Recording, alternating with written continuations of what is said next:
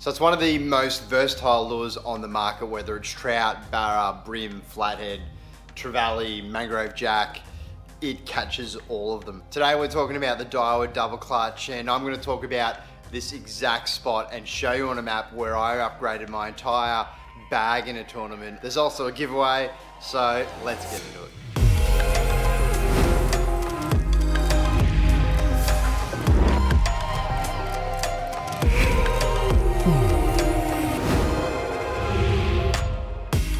So it's episode 8 of the Lure Challenge Pack series, and I am pumped to round the series out. I've done a lot of learning over the last few episodes, and particularly with you guys coming along on the ride. Out of all the comments that have been written on the last 7 episodes, the lure that keeps coming up, whether it's your favorite lure or hard body or jerkbait, is the Daiwa Double Clutch. So it's a little bit fitting that I guess we finish on the lure. I will take a quick segue there and say your engagement, comments, likes, discussion and messages to me about the channel and how it's gone have been really flattering and overwhelming. So thank you for that, particularly as we go into 2021. We've got some big plans, and the lures and the gear reviews still do continue to come, and I'm really pumped to present those to you. So it's probably a good segue as well. So a big thank you to the people and the companies that are getting behind the lure challenge packs as well. It's really awesome to hear when someone wants to offer something to you guys, particularly like a giveaway form. So I really like the idea that the audience gets something back. So again, Burley Pro are into the video and are offering a giveaway. We'll get into that, some of those details in a minute. But in this video, we are getting into the Daiwa Double Clutch. Now we're going to talk about the lure size and the color that's been presented to us in the pack. I'm going to talk about some of the specs and a couple of cool little features of the lure that sort of set it apart as a jerkbait, but there's a reason that this lure is a bit of a staple across all fishermen in Australia. And like I alluded to at the start, I'm going to go through a tournament scenario that I found myself in, and I'm going to show you on a map the exact spot and how I used this lure to upgrade my bag, my entire bag, in the space of 5 or maybe 6 casts or so. The great thing about the scenario is that you can take the flat and the area that I'm going to talk about and apply it to your local waterway, and I've got no doubt that that should get you on a fish, or at least point you in the right direction. So it's a pretty kind of nice, exciting scenario there. As always, before we get into the meat, here's some shots of the lures in action.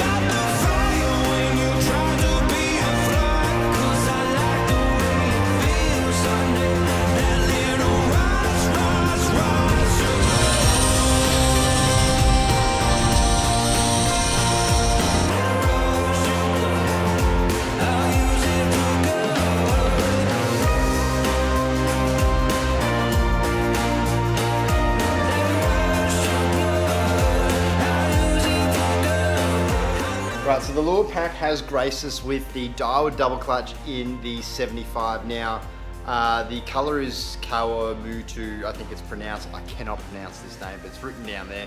We look at it, it looks silver. It's got a black line across the center and a pattern across the top as well. It looks purely as a bait fish, but when you look closer, and I'll hold it up here against this light that's behind the camera, I can see through it. It's really easy to see through in a high light scenario. Tells you there's a little bit of a blue in there as well. So that silver, whilst it appears mirrory, it is actually translucent to some extent. At the top of the video, I talked about all the different species that the Double Clutch did catch, and they are a quick Google search away. You'll be able to find mangrove jack and a bunch of different fish that have been caught on it. I think there's some videos of Double Clutches catching trevally on YouTube as well. So go have a look at that if that interests you. Now there's 2 real reasons why I think the Double Clutch is a really successful and popular lure. The first, in terms of popularity, because anglers get a really good amount of feedback with the lure. It works, its action is quite violent in the vibration sense. It doesn't have a ball bearing in it at all to create rattle, but the vibration is bloody wicked.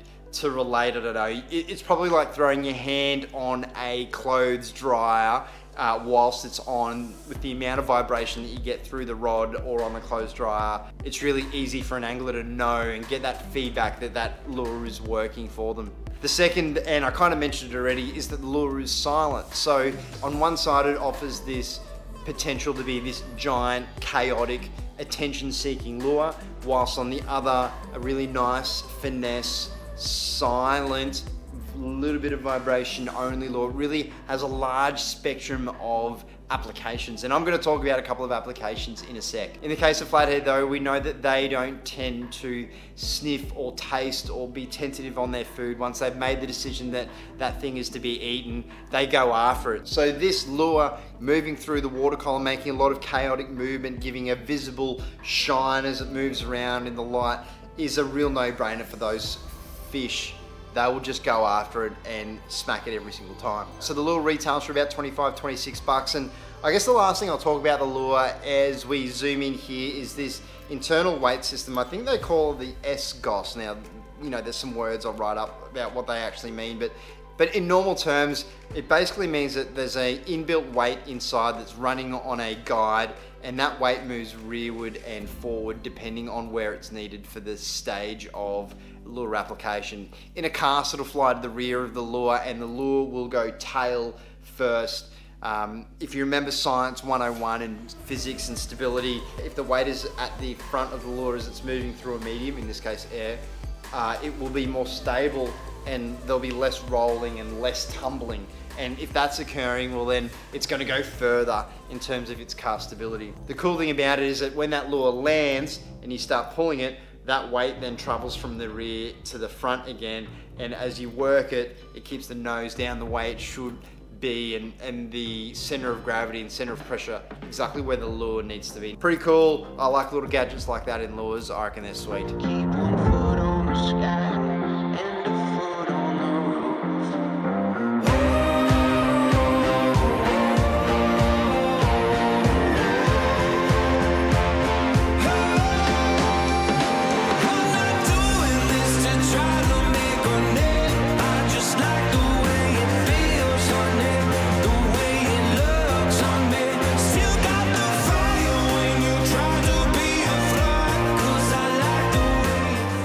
Alright, so the comp to finish off both the series and the video. Burley Pro are getting behind the video and are offering 10 Daiwa Double Clutches, sizes and colours of your choosing. If you are up north, go for the barrel ones or mangrove jack sizes or whatever you want. If you're down south, go for whatever colour that you like. You know, smaller ones for trout, for example. Colours are up to you, sizes are up to you. All you need to do to enter is like the video, subscribe to the channel, and comment below on which of these episodes during the Lure Challenge series have been your favourite. I really get a good kick out of hearing your feedback and listening to what you actually liked and you didn't like, so please write your comment below and you'll be in the running to get 10 of these bad boys, colours and sizes of your choosing. I'll draw it on this date. Let's get back to the video.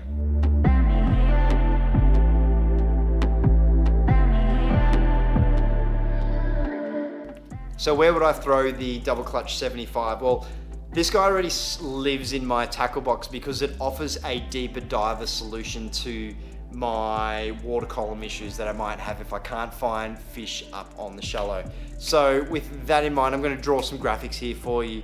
The first place I'd be looking for is the drop-offs, and not the smaller ones either. Here I like the 75 on the stuff that's, you know, 2 to 3 foot drop-off down to 10 foot plus. The lure itself dives to, you know, 5 to 6 feet, so it makes it suitable for fish that are cruising up and down a rock wall or a steep bank or an edge with maybe some weed beds on them. It's perfect to, you know, bang into those concrete rocks or those black boulders that you might get on a break wall. The second area I like to use it, and it's probably the one that I've had more success with the 75 size, is using it in ultra shallow. Now you typically wouldn't expect it, but it seems to have worked really well for me. So areas that are under a meter, under 3 foot, and I throw this guy out and then just drag it and smash it into the bottom of the flat generally, whether it's sand, mud or silt. That large bib that's on it will just create a giant amount of commotion The bib is pointed, so it almost like it's a shovel and it's meant to dig into the sand. What that'll do is it moves along as it create a puff of sand and obscurity and a cloud behind the lure. That attracts fish. Things go, oh geez, what's digging up over there? As soon as you stop the lure and that cloud starts to disappear and all the fish are looking at it, then you have this bait thing just sitting there crying, eat me. And I really like the double clutch in that application. So this is the spot on the tournament that I'm going to talk you through and tell you about. Yes, I don't care, go straight to Bem River, go straight to the spot, fish it. I really hope that you get some fish. If you can't do that, well then apply the techniques that I'm going to talk to you about here, and I reckon it's a really nice way to cover some serious water and get your lure in different places in the water column. So as I draw the flat, it looks like this, and on the final day of the competition in particular, you know, the wind was from behind me, and I guess that's the best direction in this scenario. As the boat approached the bank, I used the first technique that I talk about to work the drop-off edges. So the first cast was a short cast to the right, and then a couple of long casts to the left to work down the bank here. Really, I was rolling and twitching and pausing and looking for fish that were cruising up and down that area. There's a weedy drop-off area, but as the wind pushes against it, the water churns and a lot of stuff gets beaten up on that edge there. So bait will find its way there. Bream will run up and down the edge of that bank. On this occasion though, I didn't really get any fish doing that, so I allowed the kayak to drift, and I will drift onto the bank. I'll power pole just before it, but I'm basically going to sit the kayak right on the depth change about here. With the wind behind me and that weight system I talked about as well, the lure will go really, really far, but the trick for me here is to try and find a longer cast. So if I can get a long retrieve in of just pure sand, well, that's always going to be a little bit nicer. But I also do want to get close to the weed, because in the weed is generally where the fish are hiding anyway. So there's a nice little compromise. I want to get close to the weed, but I don't want to be on the weed. If I'm on the weed, the lure will foul up, and then I'll have to drag this lure 15-20 meters over some really nice area. So once I pick a line and I get the lure into the water, I'll look to dive that lure straight into the sand and give it about 5 cranks. Get it really into there, get it working and creating a divot, if you like. A lot of chaos, a lot of action, a lot of underwater movement, and then I'll look at the stop and pause. From there, I might give it a twitch and wait again, and then I'll go again, another 5 or 6 cranks, make a giant amount of commotion, pull it to a new piece of weed or a new spot, and then stop it again, twitch, and it's about there that I typically get the fish after that twitch. In my experience, the windier the better. It's just one of those lures that in my experience is better with wind. If it's white capping, that is awesome. Often in the kayak tournament at Bem River, you'll see guys collapse back to this flat about an hour early and start really working those weed patches as well. They all know that there are fish there at the right time of the year with the right wind. That flat is going nuts and insane. I'd recommend you have a bit of go at it yourself.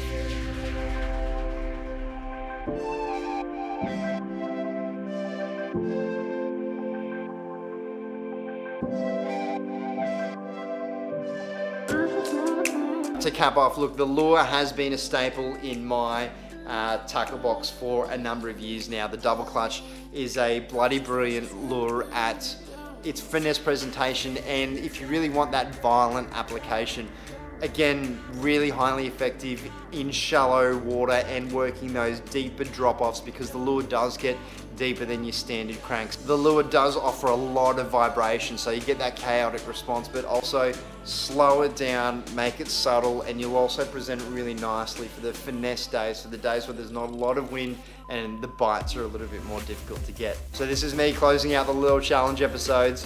Remember the comp that's in the comments there. Enjoy your time, stay safe. I'll see you next time.